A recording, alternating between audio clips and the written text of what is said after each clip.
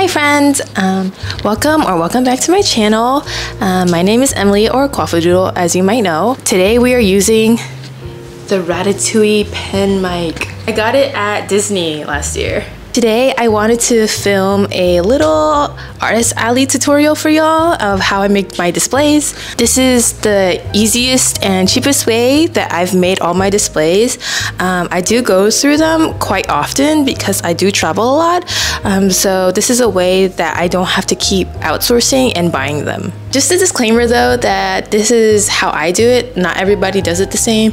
I would also use materials that are readily available to you, so you don't have to go out and buy everything. The very first step is that you actually have to design your asset. I do not recommend just going on Google and just using whoever's image. You do not have permission to use their images unless you buy the stock image. So yeah, I just recommend that you design your own. I personally do mine on Procreate, and then you can also reuse these assets later on. It doesn't have to be a one and done thing for your display, so you can always just use these for your branding later on as well. So I design all of mine on Procreate, but you can use whatever you want. You can use Clip Studio, Photoshop, InDesign, Illustrator, or whatever you prefer. One tip I do have is I do not recommend writing what your info is. Like if you're making a sign that says pricing or what the item is, for example, stickers, $3 each. Yeah, I do not recommend using your handwriting unless you know it's legible. And using a font in general will just make your display look cleaner overall. So here is everything you'll need. So you need a printer. I'm assuming most people do have one, but if you do not, you can always go to Walgreens or like Office Depot and then get your stuff printed there. For me, I use a Canon Pixma Pro 200 and it prints up to 12 by 18, I believe, so I can make signs pretty big. But again, if you don't have a printer or printer that size, then you can always just outsource the print. So then there's also sticker paper. This is only if you need it or if your print is small enough. For me, my print is pretty large for my display, so it doesn't fit on a letter size sheet of sticker paper. But if your sign is relatively smaller, then you can just print it on sticker paper and it'll save you the hassle of gluing it onto the board. Next you'll need is foam board or cardboard if you have either laying around. However, I do prefer foam board over cardboard because cardboard tends to have like the ability to bend more because it's more corrugated. So just keep that in mind that when you're traveling with it, it might bend a little bit. I get my foam board at a local art store rather than the dollar store just because it's higher in quality. And I bought a 40 by 60 inch sheet for about $15, and then I can use that over time rather than having to constantly go out and buy foam board. Again, I would just use whatever is readily available to you or whatever is more affordable.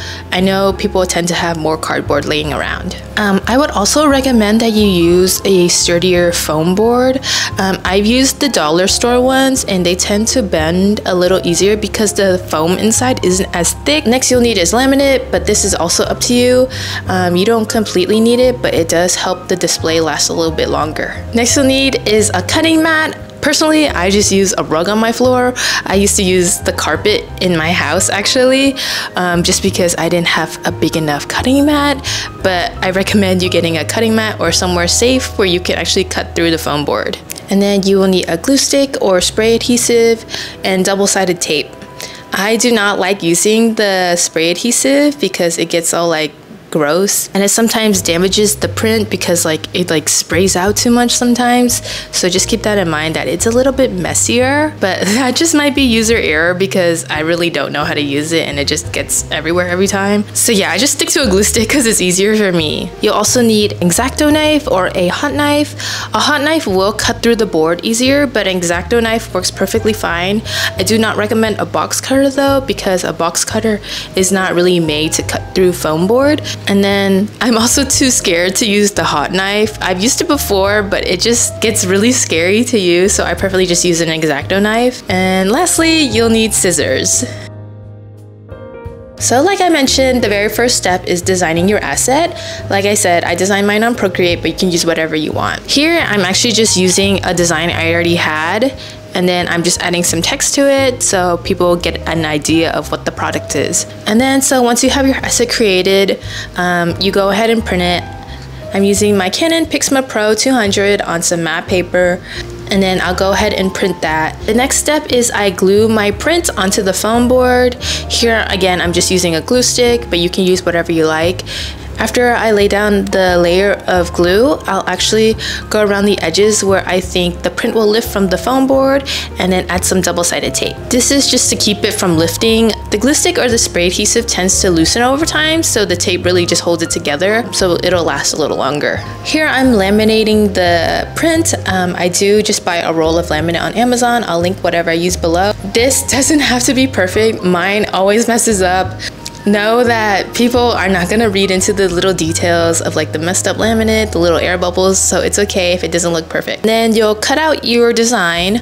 I like to add a little border around mine, and here I actually messed up a little bit.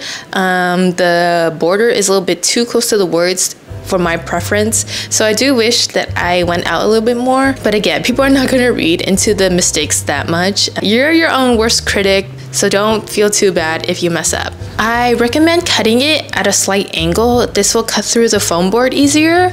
Just be really careful that you're cutting slowly. You'll probably want the clean edges of the cut, but you can easily clean this up later with some scissors or sandpaper. So yeah, just take your time when you're cutting it out and just be careful. Again, go slow. And then once you have it cut out, then you have your display. Sometimes I like to add on this little backboard so it can actually be a freestanding display. So what I actually do is I take a scrap piece of foam board and make sure it's straight at the bottom just so it stands better, and then I'll just tape it onto the backboard with some tape. This is craft tape, but it's pretty sturdy. You tape both sides to it so then it can bend, but it's also sturdy.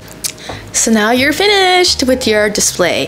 I highly recommend that when you travel with these, that you wrap them up in something, whether it's bubble wrap or your tablecloth, just so it lasts a little longer. I hope the video was actually helpful for y'all. Again, there's multiple ways you can actually build these displays. This is just how I like to do it, where it's affordable for me. So yeah, I hope that helped. If you have any questions, you can let me know in the comments below. I will also link everything that I use in the description. Thank you guys so much for watching, and I'll see y'all next time. Bye!